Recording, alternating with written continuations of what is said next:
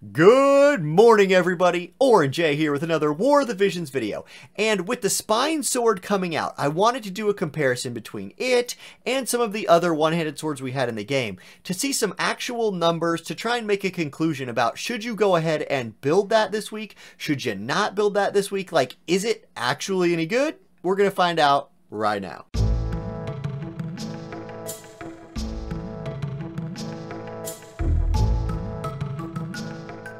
Okay, so I wanted to do a setup first where I took King Mont as a tank, right?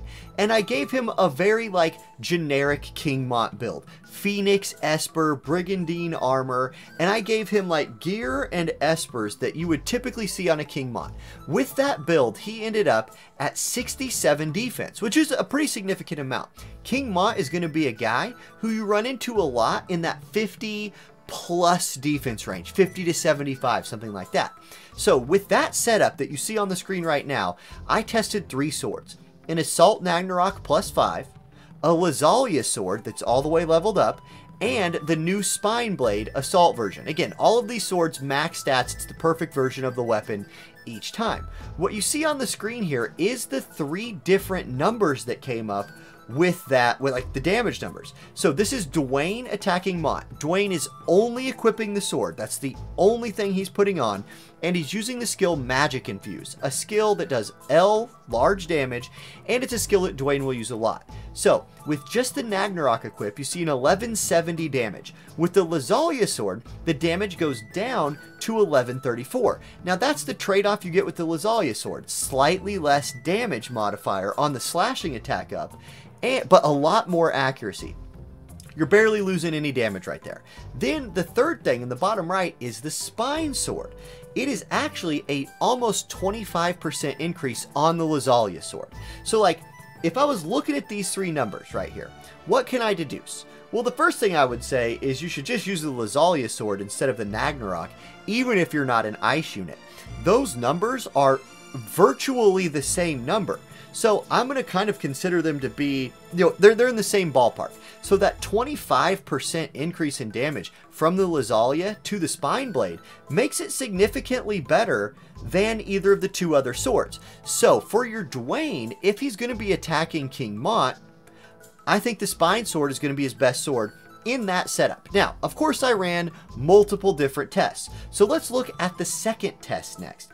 This time, I went full-on defense with King Mont, right? I gave him as much defense as I could manage. He has 107 defense when he's getting attacked here by Dwayne. I accomplished that by just giving him, the best defense Esper, Vision Card, gear, and then I gave him Thancred's Heart of Stone buff for even more, 107 defense. So, with the Ragnarok, Dwayne was only doing 355 damage. With the Lazalia sword, which again I think they're very comparable, it drops by 10 to 345. Now, with the Spine Blade, you get 146% increase in damage, up to 848. That's obviously significant, but still sucks. Right, 848 damage. Mont has 10,000 HP. Now, this Mont only has 9,000 HP. It's a lot of, you're going to be chopping that tree down for a while before you get it all the way, knocked over. So it's never really ideal to run physical hitters into 100%, 107 defense tanks. However, what this tells us is this: the more defense a unit has, the better the Spine Sword is. A lot of you right now are like, wow, rocket scientist Orange J over here busting out the big brain. Yeah, I know. It's obvious. What we've kind of seen and what chat, what Ray Senpai actually told me in chat, is the breakpoint for the defense pin on the Spine Sword being better than the slash attack up from the other swords is in the 20 to 28 range. So the further you get, basically above 30 defense, the more effective the Spine Sword gets. And then reverse that, the further you get under 20 defense, the less effective it gets. We did set up a test for that too, and I'm going to put that on the screen. In this test, I used Black Rose Helena as the target, and then Dwayne hitting her, so still using the same attacker.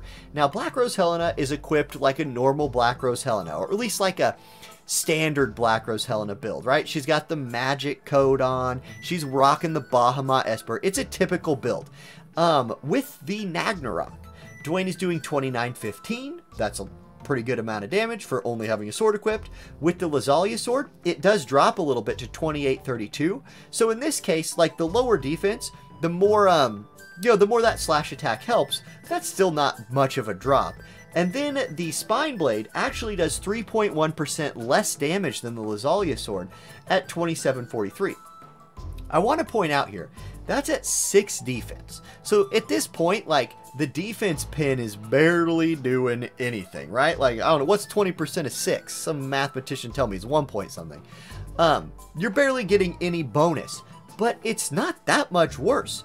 So if you want to run the Spine Sword to help Dwayne cut through the front line, cut through those 50, 60, 70 defense tanks, it's not really hurting him when he's hitting the other targets. It's a 3% drop in damage from the Lazalia sword against a 6 defense target. Like, that's not bad. So I think you can make the conclusion here that actually the Spine Blade is just generically going to be better on somebody like Dwayne than the Lazalia sword is, and you're getting pretty decent accuracy from the Spine Blade. It's not quite as much accuracy as you're getting from the Lazalia sword, but either one of them is going to be a better option than the Nagnarok. So it is a good sword. It's a good sword, especially if you don't have a Lazalia sword. Let's go to another test, though, because there's another type of weapon that we need to test out here, and that's the elemental weapons. So I brought Gilgamesh into the fray this time because he's an ice element unit and can use a +5 ice brand. That is something a lot of us just got either another one of, or our first one is a +5 ice brand.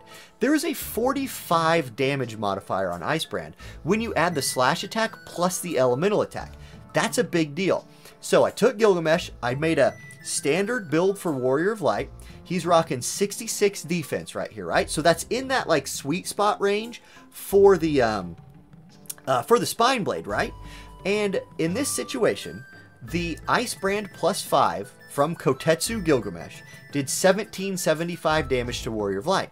The Spine Blade only did 1503. So even though you're in like a good place for the Spine Blade to be effective, that massive damage modifier from the elemental damage up was still better. So the conclusion to make there is if you're running a unit that can use a +5 elemental weapon, like an Ice Brand, like the Flame Tongue, you're going to get more damage from that elemental weapon than you will get from the Spine Blade basically all the time. Maybe there's a scenario where like a 100% defense tank, the Spine Blade would be better, but at that point, just use mages anyway. Like, I don't know.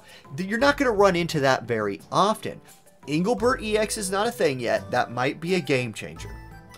So what are my ultimate conclusions here? What like, if I was going to put a bow on this, what would that bow look like?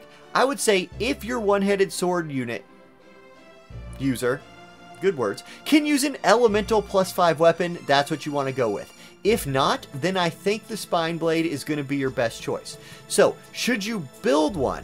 Yeah, I'd say so. Even if you have a Lazalia sword, I think having another sword with good accuracy on it that can do a lot of damage is going to be useful. Maybe you're doing some 5-man PvE content and you don't have 5 elemental +5 swords.